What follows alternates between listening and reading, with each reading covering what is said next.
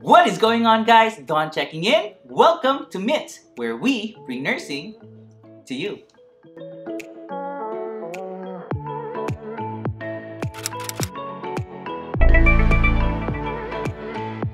So today, we are going to talk about the Parkland formula.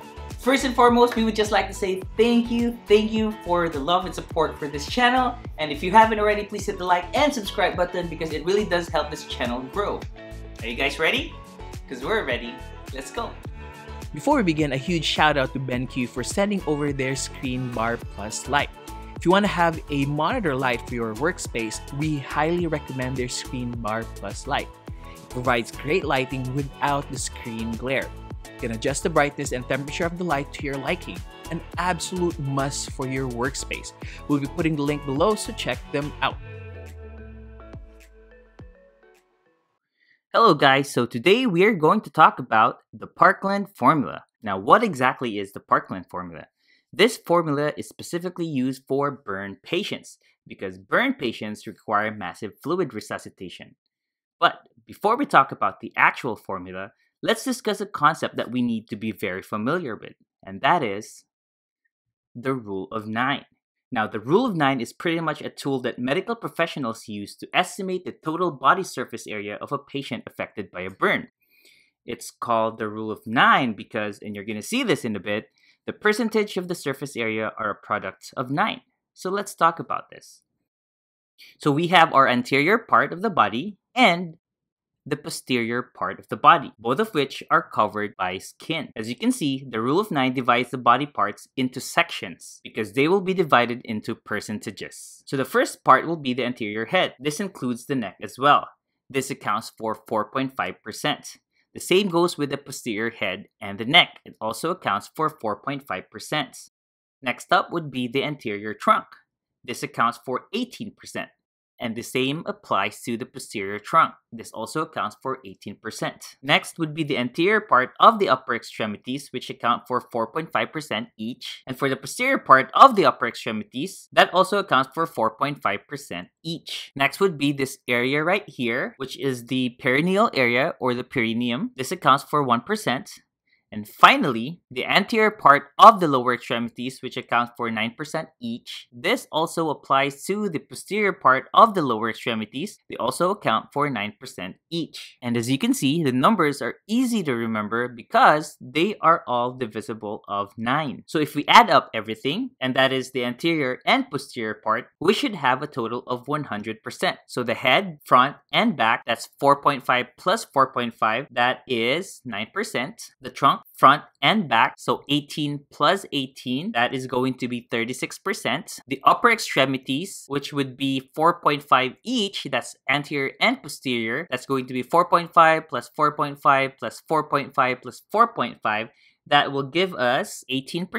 The perineal area, that is going to be 1%. And finally, the lower extremities, which are 9% each, that will be 36%. If we add them all up, that will give us a total of 100%.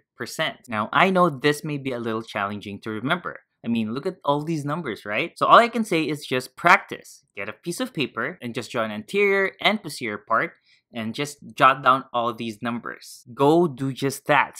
Once you have memorized the rule of 9, come back and we will discuss the Parkland formula. So the Parkland formula, the standard Parkland formula is 4 ml times the total body surface area percentage times the weight in kilograms. If it's in pounds, don't forget to convert that into kilograms. The result will be the total IV fluids that will be given in the next 24 hours. Now, this is only the first part of the formula. You see, the second part of the formula is actually identifying how much we're going to give in the first 8 hours and the next 16 hours for that 24-hour period. And for this, we are going to divide the total volume into 2. The first half will be running in the first 8 hours, while the next half will be running in the next 16 hours. Again, the Parkland formula. 4 ml times the total body surface area percentage, we will be using the rule of 9 here, times the weight in kilograms, and that will give us a total volume that we will be infusing in the next 24 hours. That's the first part. Second part will be identifying how much IV fluid we'll be giving in the first 8 hours. So that's going to be half of this fluid. and the next 16 hours will be half of this fluid. We will be able to understand this clearly once we use it in actual problems. So here is the problem. A 25-year-old male patient has superficial partial thickness burns on the anterior head and neck, front and back of the left arm, front and back of the right arm, posterior trunk, front and back of the left leg, and back of the right leg. If the patient weighs 91 kilograms, how much lactated ringers are we going to give in the next 24 hours? Also, how much IV fluid per hour are you giving in the first 8 hours and the next 16 hours?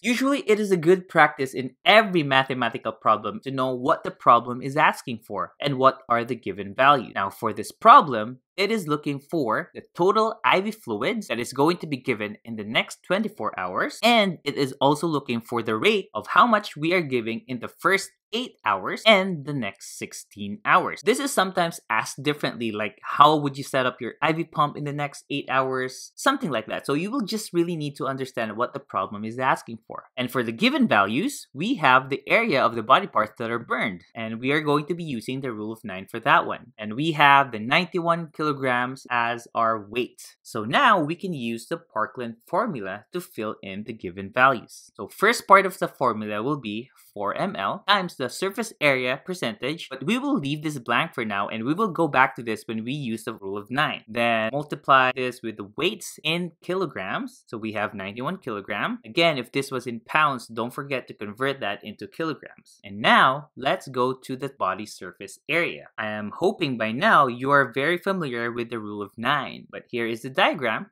just in case. So we have the anterior head and neck, so that's going to be 4.5%, front and back of the left arm, so that is going to be 4.5% each, right? So 4.5 plus 4.5, front and back of the right arm, so that is going to be 4.5 and another 4.5, posterior trunk, so this is posterior, that is going to be 18%, front and back of the left leg, so this is the left leg, so front and back, so that's going to be 9% plus 9%, and back of the right leg, so that's going to be 9%.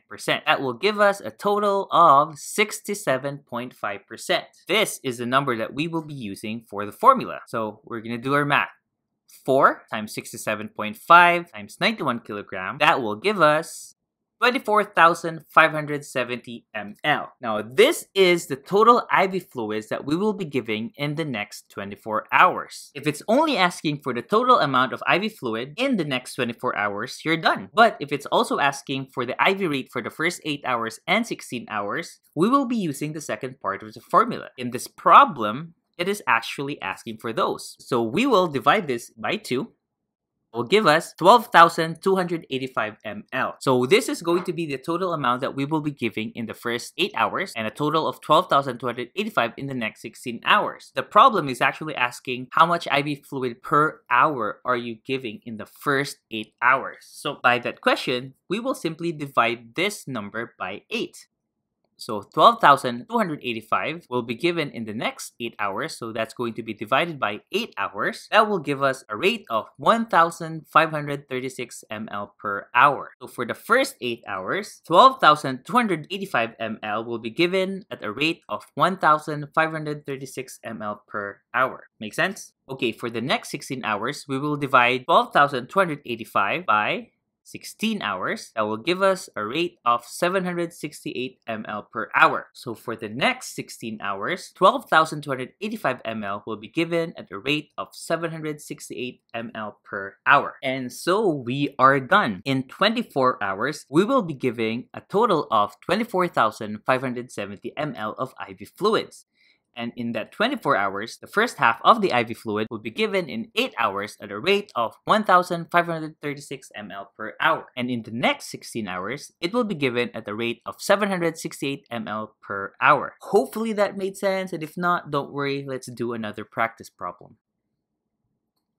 A 45-year-old female patient has partial thickness burns on the anterior and posterior head and neck, front of the left arm, front and back of the right arm, anterior and posterior trunk, front of the left leg, and back of the right leg. If the patient weighs 85 kilograms, how much lactated ringers are we going to give in the next 24 hours?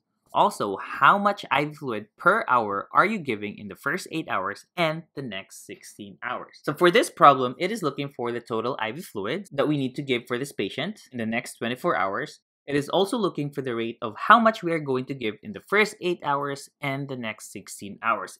And for the given values, we have the area of the body parts that are burned, and we have 85 kilograms as the patient's weight. So now we can use the formula. First part of the formula starts with 4 ml times, and this is going to be the body surface area percentage, and we're going to leave this blank for now. Then multiply that with the weight in kilogram, which would be 85 kilogram. And now let's go to the body surface area, and here's the diagram again for reference. So we have the anterior and posterior head and neck, so that's going to be 4.5 plus 4.5. Front of the left arm, so it's just the front of the left arm, so that's going to be 4.5. Front and back of the right arm, so that's 4.5 each, right? So 4.5 plus 4.5. Anterior and posterior trunk, so that's going to be 18% each, front and back. So 18 plus 18. Front of the left leg, so just the front, so it's just 9%. And back of the right leg, and that's just 9%. That will give us a total of 76.5%. And this is going to be the number we will be using for this part. So 76.5. Let us do the math. 4 ml times 76.5 times 85. That is going to give us a total of 26,010 ml. This is the amount that we will be giving in the next 24 hours. Again, if that's the only thing that the problem is looking for, you're done. But if it's not, if it's looking for how much you're giving in the first 8 hours and the 16 hours, we're going to do the second part of the formula. And for that, we will be dividing that into 2, right? So first half will be given in the first 8 hours. Second half will be given in the next 16 hours. So 26,010 ml divided by 2, that will give us 13,005 ml. So first 8 hours, that's 13,005 ml. Next 16 hours, that's 13,005 ml. But it's looking for the IV rate. That means how much ml per hour are we giving in the first 8 hours and the next 16 hours. So we're going to put that here. So 13,005 divided by 8, that will give us a rate of 1,626 ml per hour. And in the next 16 hours, that's 13,005 divided by 16, that will give us a rate of 813 ml per hour. And we're done. So in the first 24 hours, we are going to be giving a total of 26,010 ml. And in the first 8 hours, we'll be giving 13,005 ml, which will be given in the rate of 1,626 ml per hour. And in the next 16 hours, we're giving a total of 13,005 ml, which will be given at a rate of 813 ml per hour. Let's do another one. A 51-year-old male patient has partial thickness burns on the anterior head and neck, front and back of the right arm, anterior trunk, front of the left leg, and front of the right leg. If the patient weighs 76 kilograms, how much lactated ringers are you going to give in the next 24 hours? Again, how much fluid per hour are you giving in the first 8 hours and the next 16 hours? For this problem, it's still looking for how much we're giving for the first 24 hours, and it's also asking the IV rate in the first 8 hours and the next 16 hours. So let's use our formula. It starts off with 4 ml times, and again, we're leaving that blank for now for the body surface area. The weight is going to be 76 kilograms. Now, here is the diagram. There's partial thickness burn on the anterior head and neck. So that's going to be 4.5%, right? Front and back of the right arm. So that's 4.5 each. So 4.5 plus 4.5. Anterior trunk. So that's 18%. Front of the left leg, so it's just the front, so that's 9%. And front of the right leg, so it's just 9%. That will give us a total of 49.5%. That is the number that we're going to use here. Let's do the math. 4 ml times 49.5 times 76. That will give us a total of 15,048 ml. This is the amount that we will be giving in the first 24 hours. First part of the formula, done. Next part, let's calculate the IV rate. So we're going to divide that into 2. Again, that will give us 7,524 ml. So first 8 hours, 7,524. Next 16 hours, 7,524 ml. But we're looking for the rate. So let's do this here. 7,524 divided by 8 hours, that will give us a rate of 941 ml per hour. For the next 16 hours, that's 7,524 divided by 16 hours. That will give us a total of 470 ml per hour. For the first 24 hours, we will be giving a total of 15,048 ml. And for the first 8 hours, that's going to be 7,524 divided by 8. That will give us a rate of 941 ml per hour. And in the next 16 hours, 7,524 will be given at a rate of 470 ml per hour. And that is the Parkland formula. That is it for today, guys. I hope you guys found that video helpful, and if you haven't already, please hit the like and subscribe button, because by doing this, our videos will go straight to you. And don't forget to hit the notification bell button so you guys get notified when we upload new videos. Once again, my name is Don Mint, signing out.